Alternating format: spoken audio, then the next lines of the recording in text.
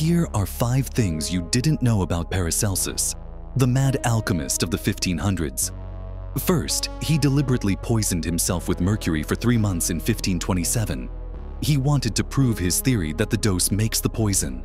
Every day, he documented his symptoms and hallucinations in detailed journals. Second, he performed surgery on himself without any pain relief. He removed a tumor from his own stomach while fully awake, all to study how much pain the human body could handle.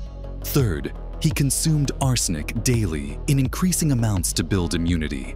His body became so saturated with poison that his hair turned green permanently. Fourth, he injected himself with plague-infected blood to test his antidotes. He nearly died, but survived to document the entire treatment process.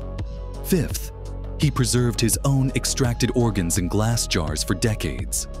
Kidney stones, gallbladder contents, and pieces of his own flesh, all kept as ongoing experiments to study human decomposition.